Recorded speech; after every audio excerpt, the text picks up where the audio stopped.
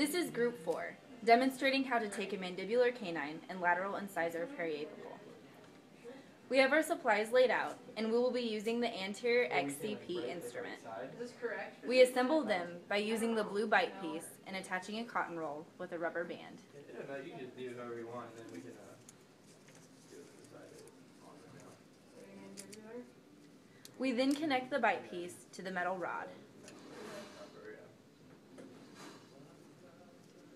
The anterior aiming ring is placed on the other end so that the film is centered in the middle.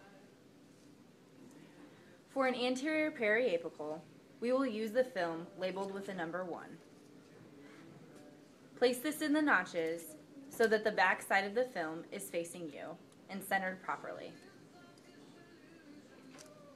You may need a sticky tab to stabilize the film.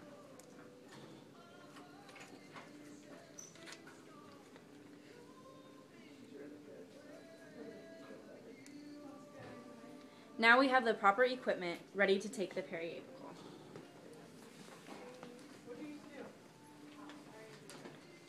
Make sure that you are on the correct setting for an anterior radiograph.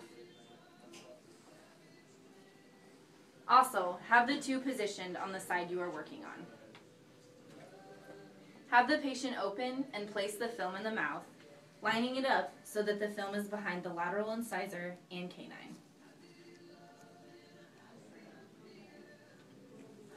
When the film is lined up, have the patient bite down. Push the anterior aiming ring closer to the patient's face. Make sure the PID is in vertical position and bring it toward the circle so that it is in the notches.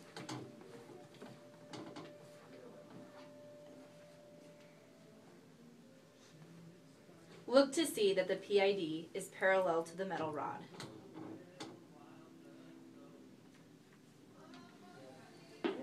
Now we are ready to expose the patient. Tell the patient to sit still and push the exposure button until the unit stops beeping. Yeah. Finally, we can take the film out of the patient's mouth and place it in a cup.